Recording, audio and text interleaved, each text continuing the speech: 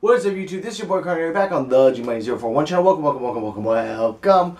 Coming at you with a little bit of a kind of special video. I thought I would do this because I saw a video the other day on Ray's channel. My homie, the real Ray20, whatever. I just call him Ray. That's my boy. That's my Canadian brother. Shout out to you, man. I saw a video on his channel the other day, ladies and gentlemen. And also shout out to Asian Joe, because I forgot to shout him out in my last video, and he made fun of me for that, so shout him out. But I saw a video he made the other day, and he was talking about his most rare sneakers in his collection. Now, I saw that video, and I said to myself, Ray, if you are going to put out a video of your rare sneakers, I should put out a video of my rare sneakers. So, this video here is going to be my 5 rarest sneakers in the G-Money personal collection. Now, how I did this video in terms of how I judged whether or not a shoe was rare or not. One, I didn't want to base it on the fact that I don't see a lot of these online. Most of these shoes are very hard to find because they're rare. And two, when we're talking about these shoes, most of these actually have a production number. So when I was thinking about rare sneakers, I wasn't thinking about, oh, these are the hardest to find, or these are the most difficult to find, things like that, because I have a lot of older sneakers that were much more difficult to find than the ones I have, but they're not as rare. So I wanted to do this by a quantitative basis, to use a scientific term. So we went by the number metrics here. How many shoes were produced? If there was an exact number of shoes produced, if I don't know that, at least I have a basis for calling it a rare shoe because of extenuating circumstances, and we'll get into that with this video. So let the countdown begin. Off this list here at number 5, we have got one of my favorite shoes in my collection personally. We have got the Heineken Dunk Highs. Now, while these are not nearly as limited as the Heineken Dunk Lows, due to Heineken Dunk Lows being actually having a trademark problem, thusly having to be taken off of shelves and out of stores and things like that, and not many were sold. Also back in the era when SBs were super limited. This shoe right here was a mainly European release shoe. Now, I don't have a specific production number on these shoes, and that kind of sucks. That said, this is one of the rarest shoes in my collection, simply because very few shops in the U.S. got them. And when I'm saying very few, only a very few. Most of the shops in America got the Budweiser, as this was part of a 2-pack with the Budweisers and the Heineken Dunk Highs. The Budweiser Dunk Highs, which I also have in my collection, I'm looking at right now, and you can see out of the corner of my eye. Those had a much larger production run in the few thousands. Nothing like a regular Quick Strike, not super crazy.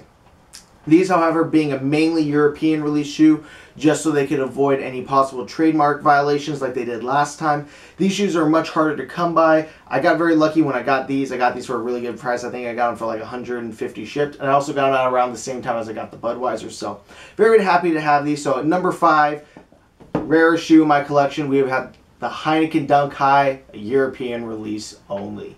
Number 4, we have got easily one of my favorite shoes of all time, and some of you are going to be shocked to see this, you know, sort of far down on this list, because this is one of my favorite shoes ever made. However, when we're talking about rare shoes, this shoe compared to the next 3 on my list, nowhere near as rare. These are the Reebok Question times Bait snake skins. As you know, the Reebok Question, one of my favorite models of shoe. Bait, my favorite collaboration shop. Shout out to Bait, love y'all. Haven't gotten any recently, but that's mainly because of money, not because of the fact that I couldn't get them. Except the oysters. Couldn't get those. Kind of sucked. That would have been, if I had gotten those, that would have been that would have been number 1 on this list if I had gotten the oysters, but unfortunately, don't have them in my collection. Eventually I'll have them. But, that said, this shoe was produced in the couple thousand range. This was the first Bait shoe I got. This shoe, I think the production number was around 2,000 pairs of these were made, making it a pretty limited shoe in today's market. Easily one of the best shoes in my collection. This is actually a pair that I have never worn. They're still completely dead stock. So the whole midsole glows on the shoe. You got a smoky outsole. You got this great snakeskin upper, patent leather, awesome suede. One of my favorite shoes ever made. But when you're comparing it to the next 3 on the list, again, as in terms of rarity, the next 3 on this list are way more rare than this one shoe, even though this is my favorite shoe of all time. So, at number 4, Reebok Question times Bait snakeskins. Right smack dab at number 3, of this list, we have the Slayer Dunk Highs by Nike SB and Brooklyn Projects. This was a collab shoe that came out, I believe, in 2011. You can correct me on that if I'm wrong. I believe this was 2011, maybe 10 when these came out. These were a collaboration with the skate shop Brooklyn Projects, which is down here in Southern California. Been to them many times. Shout out to them, great people. Always have a good time dropping it up when I go down there. But this shoe is one of the rare Nike SBs made in the last few years. This shoe is rumored to have a run of around 666 in terms of the Brooklyn Projects release shoe.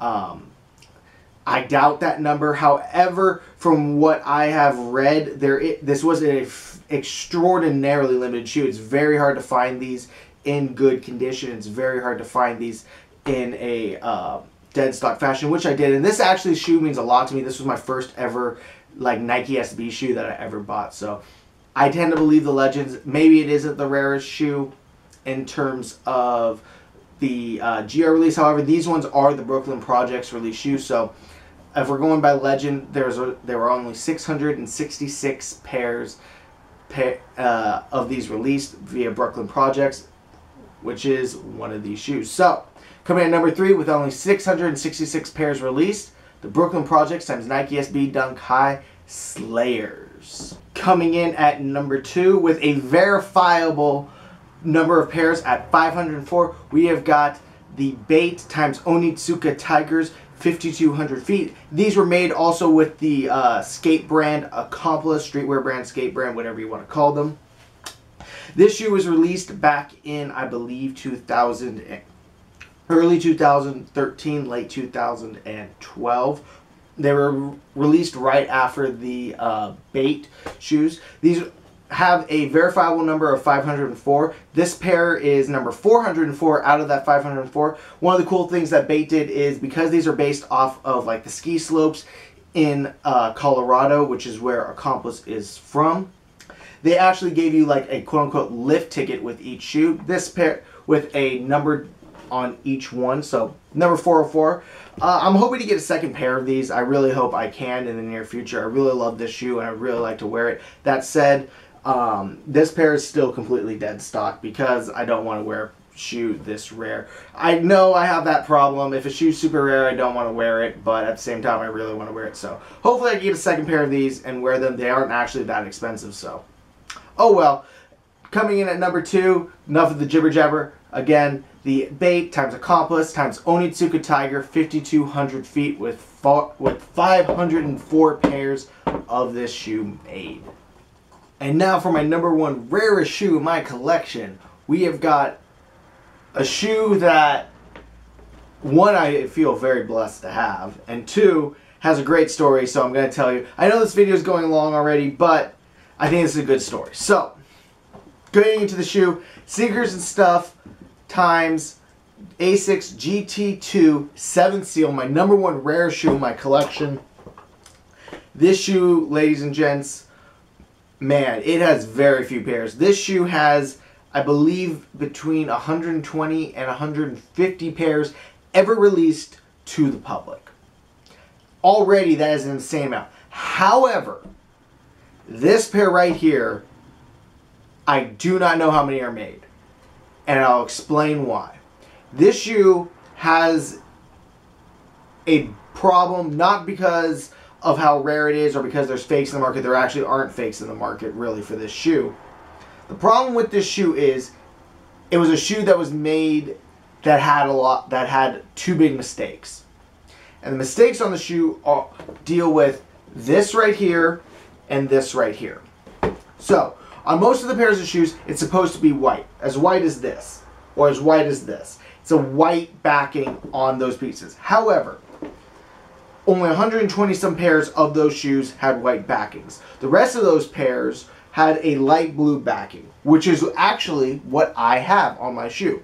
All of those pairs were destroyed by Asics because they didn't meet up to the standards of Sneakers and Stuff, and Sneakers and Stuff refused to release them, which they shouldn't, as it was made by mistake on the part of Asics. So Asics destroyed all his pairs, except for one pair.